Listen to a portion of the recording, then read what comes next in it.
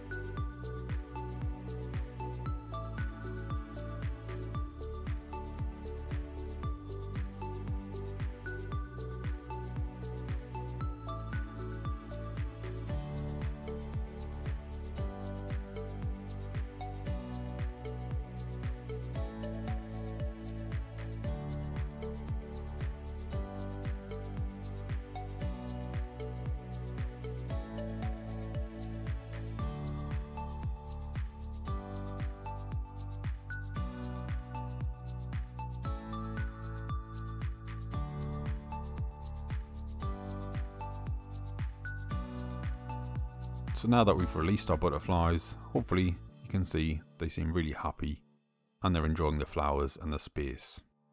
So next time we're going to look at the emerging weights of the pupae once they've all hatched, and we'll see how they've done. So I'll see you then.